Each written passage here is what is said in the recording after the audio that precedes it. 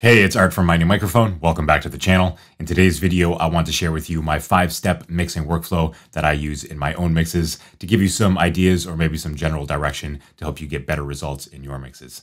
So quickly, my 5-step workflow includes 1, mix preparation, 2, getting the initial balance primarily with faders and pan pots, 3, the bulk of the processing and refining such processing, 4, automation and any additional production effects that we'd like to use, and 5, mix finalization. Now, to keep this video at a digestible length for YouTube, I'm not going to go super deep into each of these steps. However, I do go deep into these steps in my free mixing guidebook. You can pick that up in the first link in the description box down below. It's an in-depth PDF that will cover what we talk about in this video and much more. So you can use it as a sort of study aid to come back to this video or as a standalone PDF if you're interested. So I could do this video sitting virtually face-to-face with you and just discuss my workflow, or I could show it to you inside my DAW. And I think that that's the better option. So let's hop into Logic Pro. All right, here we are inside of Logic Pro. The song that we will be working on today is one of my own. It's called To the Moon and Back. This is off of my album Memes and Dreams. I'll leave a link to that in the description box down below if you are interested in listening to that on whatever streaming service you prefer. But let's start with mix preparation, the first step in my mixing workflow. So you'll see here that I have all of my drums set up first. Then in this case, my percussion, these are samples. These are drums that I produced inside of Superior Drummer 3 by Toontrack, but it would be similar had I recorded acoustic drums with real microphones. Here we have, again, the percussion. These are samples. I believe they are exclusively from Splice. After that, I have the bass, including the bass synth right here. Then I have my e-piano, then I have synths, then I have guitars right here. So depending on the mix or the project, I will have these instruments ordered in a different way, but I will typically always have my drums first, followed by any percussion, followed by my bass, and then my instruments here. In this case, there are no vocals in this song, but I would have usually the vocals last. And then right here, you see that I have my effects returns right here. So that is how I set up my session in terms of track order. Now, if we go to the routing here, I usually always set up the same way, where I have my tracks in order going to bus 1, in this case, the drums going to bus 1. And if I bring this mixer up, you see that my drum bus or my drum subgroup right here has the input as bus 1. The percussion, all of the percussion tracks are being outputted to bus 2. Bus 2 is the input for the percussion bus. In this case, bus 3 has all of the basses being routed to it, and then it has the input on bus 3. The e-piano, even though there's only one track, is being sent to its own bus for the e-piano. Same thing goes for the synth right here. Let me turn off that input, where the synth is being outputted to bus 5, and then this synth bus or subgroup has its input as bus 5. Then I have the guitars right here, which are all being routed to bus 6, and the guitars subgroup right here has the input as bus 6. Additionally, I have some VCAs. So this first guitar VCA is controlling these tracks right here, and then I'll typically have a VCA to control the snares and the kicks. In this case, I think I need to add that one there. I think it must have been disabled somehow. So some VCAs right here to control the levels of the tracks that are being sent to them without having to mess about with the relative levels of the faders of those tracks. So usually if I have 2 or more tracks that I want control over with a single fader, I will use a VCA, or in some cases when I can route them to their own bus or subgroup, I will do it that way. But in this case, the kicks and the snares are all being routed to the drum bus right here on bus 1. So I wanted a VCA in addition to the control that I have over the bus. You may notice here that each of these subgroups is being routed to bus 33. And if we come over here, bus 33 is the mix bus right here. Now, normally when I'm mixing by myself and I'm not having to speak through Logic, I will just have this set as my stereo out. However, in the case where I am teaching, I will typically have my voice coming in with input 1 through my interface being sent to the stereo out, as well as the mix bus being sent to the stereo out, so that I can have different processing on my voice versus the mix bus here. So that is just an additional aside that doesn't necessarily have to do with my workflow. Moving on, you see that everything is color coordinated. So for example, all of the guitars are light blue, the synths are pink, the e-piano is orange, the bass is purple, percs are deeper orange, and then the drums are red. this is the typical color scheme that I will go with so that regardless of whatever mix I am working on, I can quickly identify what's what in my session. So you absolutely do not have to copy the ordering of my tracks or the color coding that I use, but I would highly encourage you to have something of your own that you can rely on mix after mix to make things that much easier for you once you hop into a mix that maybe you haven't gotten to in a while, or any new mixes that you are starting. So beyond that, I will typically go and look for any phase issues after this as part of my mix preparation. So if we go up here to the kicks, we can zoom in here. So if we look at these kick drums, for example, we have a kick sample right here and then the kick in from Superior Drummer 3. And we see that after the initial transient, that these are fairly out of phase. So when in this instance, the sample is at a positive amplitude, the kick in is at a negative amplitude, and then right here, the kick in goes positive while the kick sample goes negative. And so what did I do here in the mix? I have the phase inverted on the kick drum right here, and I don't have it inverted there. There's also a phase flip option right here in the E channel, but neither of those have been toggled. So in this case, the phase has been inverted on this kick right here, the kick sample, and not on the kick in. So that will effectively turn this positive amplitude into a negative one so that it's better in phase with this. And then, of course, this negative amplitude will now be positive, so it will better match the kick in right here. And the kick in should be relatively in phase with the rest of the tracks from Superior Drummer 3. It does a pretty good job of phase aligning everything like that. So technically phase invert is incorrect. It's really polarity invert, but I will digress on that point. I could go on and on about the differences between the two, but I will save it for another video. After I take care of the phase, I like to go through and gain stage each of my tracks. So you'll notice that on each of these tracks in the mixer, the first or second, in the case of the bass plugin, is a gain plugin. And if I open any of these, you'll see that I am applying varying amounts of gain to these different tracks right here. So the gain staging is effectively when I have these faders at unity, I want roughly the same level at each track, typically between about -24 to -18 dBFS in the case of digital audio. And what this does is it helps me maintain headroom throughout the entirety of the mix, not only on the individual tracks, but on their subgroups and ultimately on the mix bus. It helps in the cases of some analog emulation plugins to drive them with an appropriate level and not to distort them too much. And to me personally, the best thing about gain staging is that it gives me relative levels at specific fader positions. And so I no longer have instances where, for example, I could have these two hats, and for these two hats to be at the same level without gain staging, I might need one to be at +6 and the other to be at -22. That really doesn't jive well with me. It doesn't really make a whole lot of sense. But with gain staging, if they are both at the same level at unity, then I can be sure that at -6, let's say, they will also be at the same perceived level there. So that's just a little something extra that I find to be the biggest benefit of gain staging. I have a video on gain staging. I will put a link to that in the description box down below if you'd like to check that one out. So that is also part of my mix preparation. And in this case, I produced the song. And so you see that I'm not dealing specifically with multi-tracks, but I would do some cleanup of the multi-tracks if I was mixing a track for somebody else. In this case, I made sure to clean everything up, whether in the samples here or in the recorded stuff that I have here. Also, because this is one of my own productions, I bounced out any MIDI tracks that I had to audio. It's always important to mix your audio rather than your MIDI. MIDI can mistrigger, and it also just puts more strain on the processing power of your computer. In my case, I'm still using my 2015 iMac, and so I need all of the processing power that I can get. I will eventually get that Mac Studio once my budget allows. So another thing I like to do in mix preparation is set up what I believe my effects returns ought to be. So I will often use drum parallel compression. I will often use a snare plate. I'll often set up some sort of long plate depending on what kind of mix I'm doing. When I have guitars, I like using opposite side or same side delay or reverb. In this case, we have a spring reverb right here on the right-hand side and the left-hand side.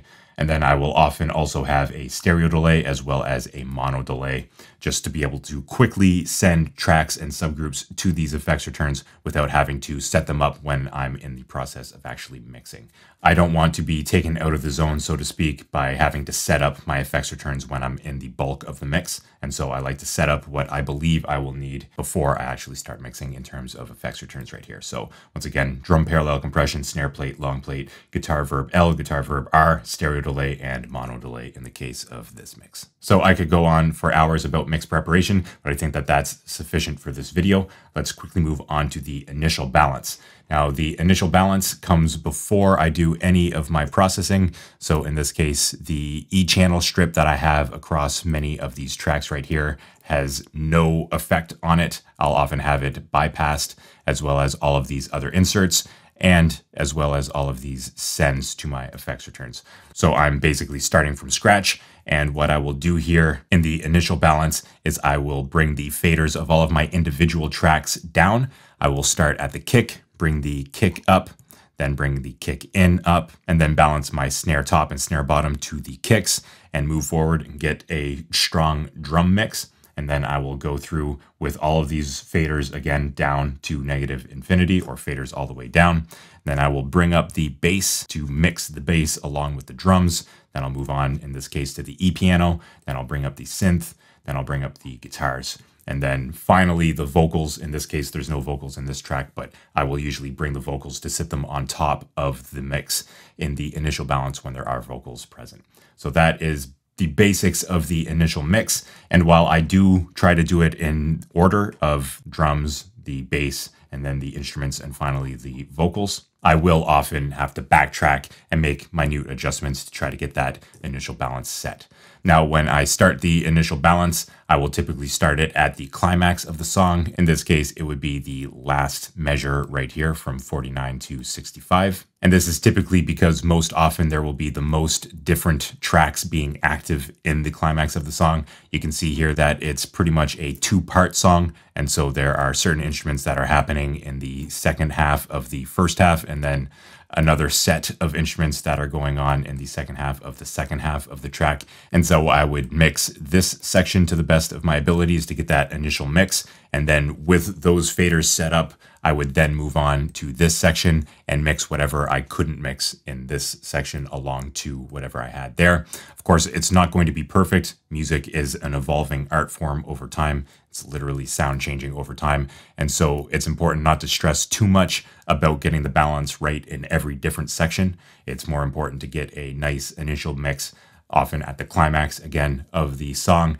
and then to worry about adjusting things later on in the mix when it comes time for processing, and especially with automation. And so I would go through again and just get my faders set up and my pan pot set up. In this case, I went for more of a LCR type mix, although you can see here that the hi-hats are panned just slightly off center.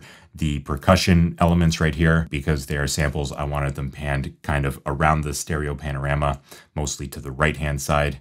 And then you see here in the guitars, I'm actually using true LCR panning, where I have the guitars either panned hard left, hard right, or directly down the center. And what I like to do is periodically, as I'm getting the initial mix on the mix bus, I will actually bring in a EQ that cuts out the low end and the high end so that I focus primarily on the mid-range. This helps to emulate poor playback systems to make sure that my kick drum is at an appropriate level to be heard in the mid-range, and that things are relatively balanced in that mid-range, because even the crappiest speakers will be able to produce mid-range pretty accurately, although the high end and the low end, while very important, are a little bit more tricky to get in terms of mix translatability. So if we can get things sounding good, especially in the initial balance in the mid-range, then we can move forward with that much more confidence that our mix will translate to different systems. In addition to that, I also like to collapse periodically my mix to mono. So you see here that I have another gain plugin. This is a stereo version of Logic's stock gain plugin, but you could use any plugin on your DAW that allows you to collapse the stereo image into mono. You see that I have the mono toggled on there, and so I can just toggle this plugin on and off to go from stereo to mono. And I like to do that, again, just for mix translatability purposes, especially once I get to panning my different instruments around the stereo panorama. And oftentimes I will even go as far as panning my tracks while I am referencing in mono, just to make sure that I have them at an appropriate level if the track is summed into mono. And then when I come out of mono, it'll be that much wider and that much more well represented in the mix, these left and right elements that I have. So mix translatability is important, and it's important for us to think of it as soon as possible in the mix. So that's why I will often go through and do some of these techniques while I am going through the initial mix. I have a video on mix translatability. I will leave a link to that in the description box down below as well. So once we go through the climax of the song, in this case, other climax of the first half of the song, we should have pretty much everything balanced in a initial or rough mix. And then it comes time for processing. So you see here that I have this Waves SSL E channel strip on pretty much every one of my tracks. This offers us filters or EQ on the left-hand side, dynamics or compression and expansion on the right-hand side. And so what I like to do is start with EQ and compression and go through each of my tracks and EQ them appropriately. In this case, the kick drum sample I have processed pretty aggressively. You see that I'm boosting nearly 15 dB at 8K. I'm cutting about 9 dB at 780 hertz, about 12 dB at 260 hertz.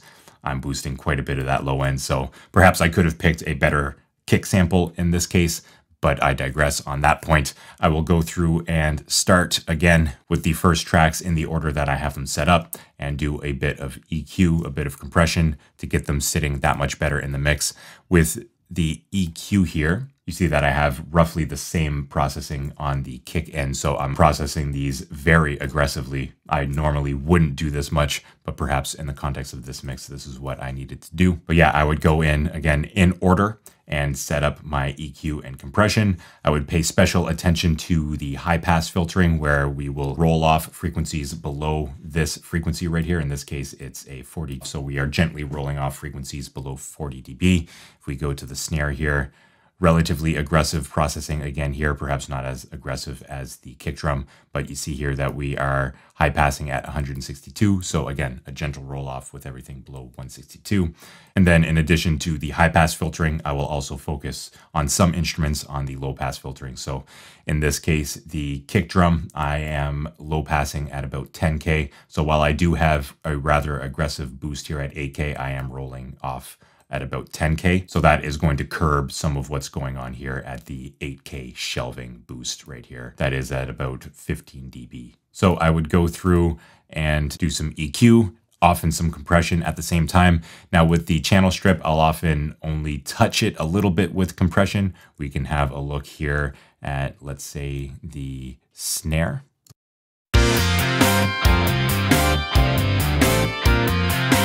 So in the case of the snare top, I'm only getting about 3 dB of gain reduction on the initial hit. You see here that I do not have fast attack. I have the slow attack setting on. So that allows that initial transient to poke through a little bit. Then I have a relatively fast release so that the compressor will disengage quickly after that initial transient dies off. So like mix preparation, I could go on for hours and hours about EQ and compression, but I just want to tell you that once I'm done the initial mix, EQ and compression are the first things that I focus on when it comes to processing the tracks within the mix. And so if we go through, we might see some more compression going on. For example, right here in the drum room, I have some compression happening in the E channel, but then I also have a stereo version of the CLA 76 that is just adding more compression to this room mic right here for the drums.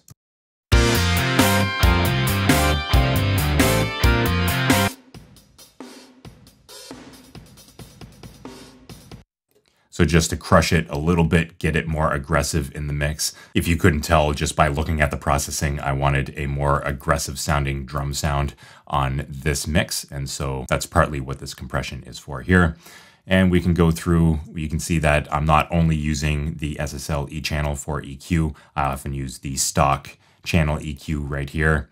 In this case, I am high passing the China sample.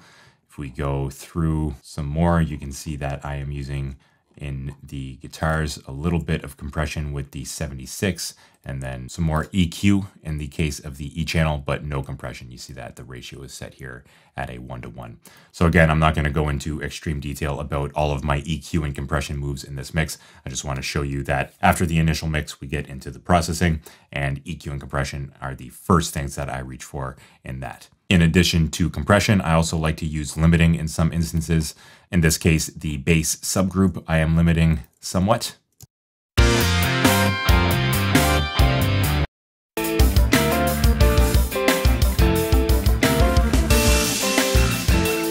Just barely touching it there, maybe a dB or two of attenuation at the very peaks. That is just to keep that bass at a more consistent level throughout the entirety of the mix, especially where we are going from one section to the next. I like to keep the bass relatively at the same level. I think it's important to keep a consistent bass because in less than ideal listening environments, or even in ideal environments, having inconsistent bass can really throw off the entirety of the mix when certain notes will be that much louder than the rest of them. It's just not really a game I like playing, and so I like to limit my bass. In this case, I have 3 different bass tracks, including the bass synth, and so I wanted to limit the subgroup rather than each individual track right here, just to make sure, again, that the bass is consistent throughout. Limiting, in case you are unfamiliar, is essentially very hard compression with a ratio of infinity to 1. So brick wall limiting is what I'm speaking about here, like the L1 limiter will not allow the audio signal level to surpass, in this case, the negative 15.9 set level, whereas a compressor, if it was set at this negative 15.9,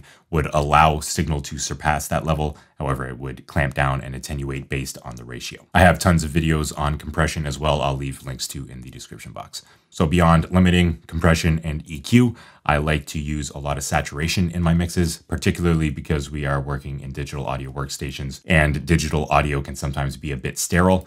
A little bit of saturation can go a long way to make things a little bit distorted, a little bit more characterful in the mix. And in the case of bass instruments like the bass and the kick drum, I like using saturation to bring out a little bit more presence in that mid-range. So what saturation does is it effectively creates new harmonics in a signal based on the existing frequency content of that signal. And so when we have instruments like kick drums or bass guitars or bass synths that have a lot of energy in the low end, a bit of saturation can take that low end energy and make harmonics in the mid-range that will act to improve the presence of that instrument, especially in the case where we are listening on less than ideal systems, and also because our ears are naturally more sensitive to the mid-range than they are to the low end. So in the case of the bass right here, I have the Saturn II by FabFilter. This is my go-to saturation plugin. I have it on the warm tape mode and a drive of 75%. But if we go through and have a look at a few different tracks, you see here the kick drums, I also have Saturn on as well. The snare top also has Saturn, as well as a clipping plugin. Now, clipping is often looked at in a negative light in digital audio. However, I like using clipping as a way to give myself a little bit more headroom in the mix. Of course, I'm not going to overclip and really distort and crush my signals, but I do like a little bit of soft clipping, particularly on transient information. It doesn't affect the sound, in this case of the snare, all that much, but it will, again, give me a bit more headroom so I can push the mix a little bit louder when it comes to mix bus compression and ultimately to mastering. So clipping is sort of like dynamic control. It's sort of like distortion. I just wanted to touch on it briefly here. I do have a video dedicated to clipping and limiting. I'll leave a link to that one in the description box as well. There's going to be a whole bunch of videos there that you can check out for more information on what I'm just touching on in this video. But in addition to those basics, the EQ, compression, saturation, and similar processing, I also have delay and reverb that I like to use. So delays and reverbs I will typically have set up here on my effects returns. So we see here I have a snare plate reverb, long plate, guitar reverbs, my stereo delay, and my mono delay. And I'm effectively just sending what I believe to be necessary to those effects returns. I will typically not put delays and reverbs on individual tracks. I have a lot more independent control by having effects returns, and I can also send multiple tracks to a single effects return rather than having to insert the same exact plugin on multiple tracks. So that is a little bit more about routing, but I find, again, that having dedicated effects returns and independent control over our reverbs and delays gives us that much more control and flexibility in the mix. So in the case, for example, of the long plate reverb, I have the little plate by Sound Toys, and it is quite a long plate. It's over 8 seconds of decay time. And in this case, I have bus 13 being sent to it. So I have these 2 guitars being sent to it. I don't believe there's too much else. So these 2 guitars are being sent to this single long plate reverb, and they are being sent pre-fader rather than post-fader. And so instead of inserting this little plate on both of these and having to set it up the same way, I have these 2 being sent to the long plate. And then additionally, I can also affect the reverb with EQ, flanging, and gain in this particular case without affecting the original dry signal right here. So I hope that that makes sense, but setting up effects sends and returns gives us so much more flexibility and control in our mix. And if you aren't doing it, I would highly recommend looking into it. So when I am in the stage of processing, there is a lot more that I would go through. I would try to get the mix sounding as good as possible with EQ, compression, saturation, delay, reverb, other effects like modulation effects, in this case, the flanger, for example, on the long plate, but also other effects. For example, you see here on the guitar whammy center, I have a little bit of transient shaping going on where I am drastically reducing the attack of the signal right there. In this case, I do have a stereo delay set on it, but by looking at this, this is more so for a sort of Haas effect where I'm just widening an otherwise mono signal rather than really giving it a specific delay.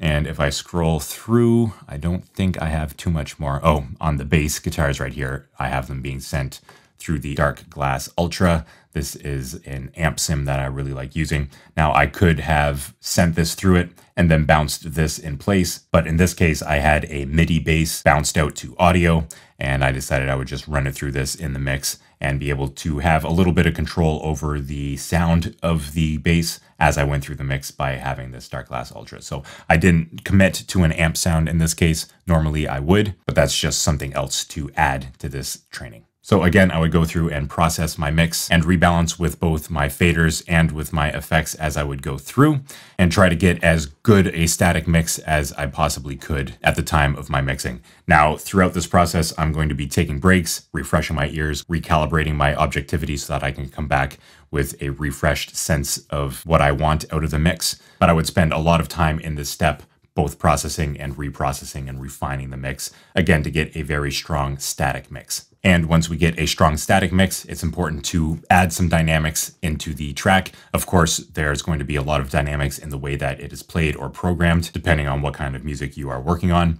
But additionally, we have the tool of automation to help us add more dynamics and more professionalism into our mixes. So if I open up the automation right here by clicking A in the case of Logic Pro, you don't see too much automation going on. Primarily, this has to do with the volume or the fader levels, and that is the bulk of automation that you will find is to do with moving fader levels around. Although in digital audio workstations, you can pretty much automate any parameter you want. But in this case, I took care of a lot of the dynamics within the tracks themselves, so I didn't feel the need to put in too much automation. But you can see here that I am automating the mono delay and the stereo delay to cut off at the very end. So all of a sudden they are muted effectively at just over halfway of the 67th bar here to end the song. And this really does bring us back to the additional control and flexibility that we have by setting up our effects returns to have our, in this case, delays on both the stereo and mono delay can be muted without having to deal with a bunch of different stereo and mono delays that have been inserted on our tracks. We just have these master stereo delay, master mono delay. We can mute them both without affecting any of the dry signals. Same thing goes right here for the long plate. You can see that I have the long plate at negative infinity right here, and then I have it coming up to negative 20.4. It starts at 0 dB, but the tracks right here that are being sent to it only start playing right here at this negative infinity mark. So I could have this at any volume and it wouldn't make a difference. So I can drag that down to negative infinity if I'd like.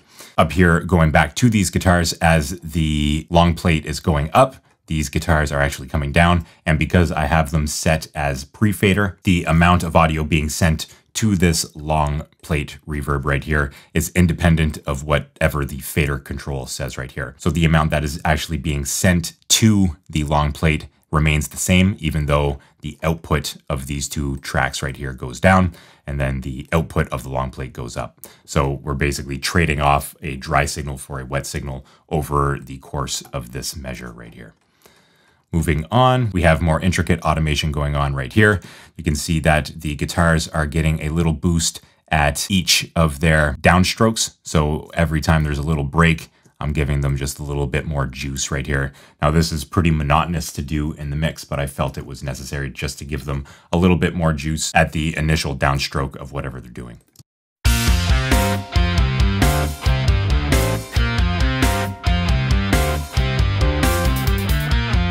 And you can see the fader moving right there. Moving on, I have a little bit of automation on the overheads. I like to automate the overheads up a little bit on the downbeats of different sections. Oftentimes there's a crash going on, and so I want to sort of emphasize that crash a little bit. Moving on, I am automating a little bit of the embellishments on the hats. So for example, that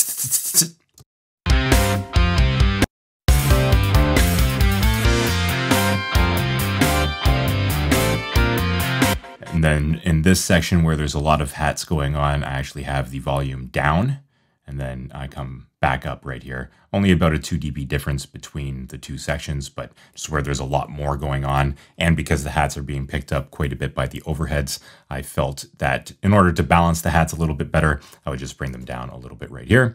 The snares, once again, I have the VCA right here, so I can control the balance of the snares without altering the balance between the two tracks.